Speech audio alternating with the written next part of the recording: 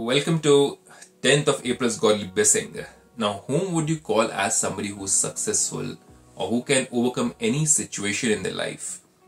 That's what we're going to talk about today in this beautiful blessing, where God Father says that may you become a number one victorious soul and fly in the flying stage by being a highest being who follows the highest codes of conduct. Now, codes of conduct, even the army has got codes of conduct, or they have got codes of conduct in terms of discipline. And if they don't have that, you can understand the condition of the armed forces.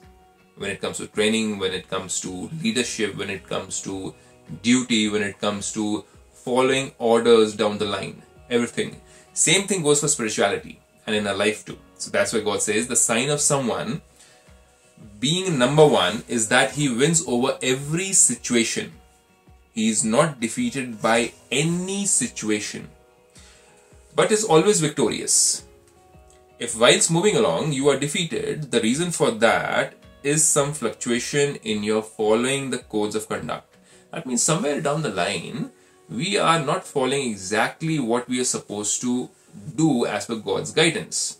For example, if you are sleeping very late at night, 11 o'clock, 12 o'clock like everybody else, then it becomes very difficult to get up in the morning at 4 o'clock and meditate.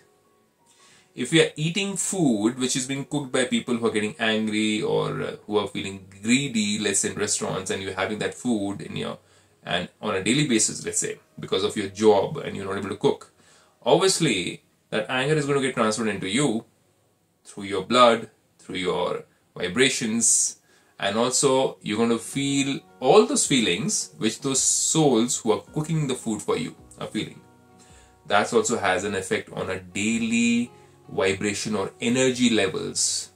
So what do? Yes, we have solutions which are being taught at Brahmakumaris, and there's certain codes of conduct of getting up early in the morning, reading the spiritual knowledge even before picking up a paper. Nowadays people don't pick up paper, they straight away go to YouTube and find out the news. So instead of getting into the news, first imbibe the divine knowledge, and then throughout the day do a little bit of meditation every hour and as much as possible.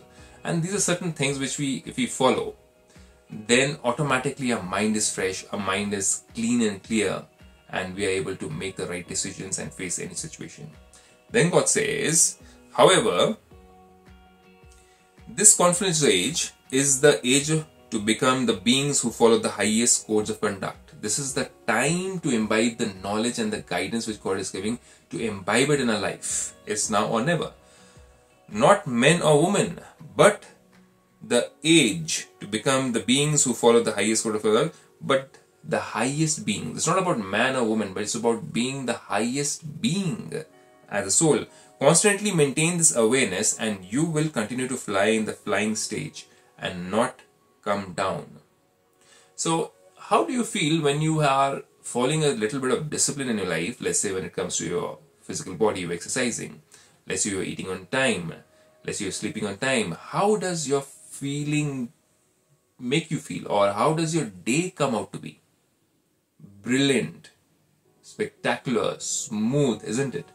And that's what God says. When you follow these codes of conduct, your life becomes smooth. Your life becomes completely clean and clear without any obstacles. And even if obstacles come or situations come, you're able to face them easily. And that's what we learn in Brahmakumaris on a daily basis. How do we make our life so simple and easier?